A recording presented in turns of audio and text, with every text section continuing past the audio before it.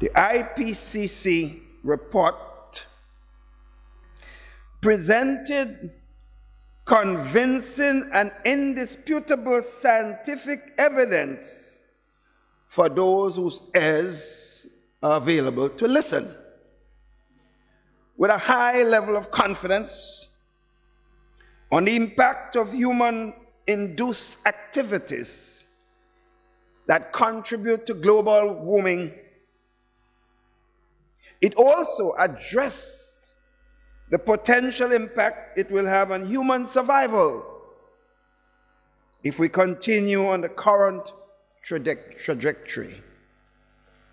The important takeaway is that it cannot be business as usual.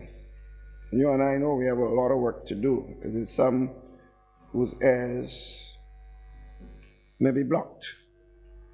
We have to get it unblocked. The report presented also a global call for action to put planet Earth and people first.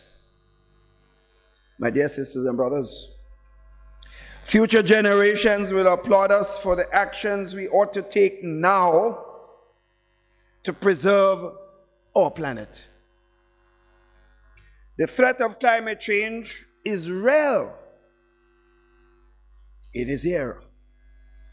And we have a short window to avert catastrophic disasters of unimaginable consequences.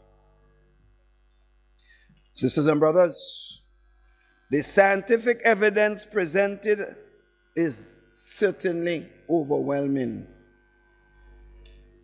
The robustness and high confidence levels of the findings give testimony to a continued resolve to call for urgent and ambitious actions to reverse the scourge of climate change. We have experienced devastating impacts time and time again.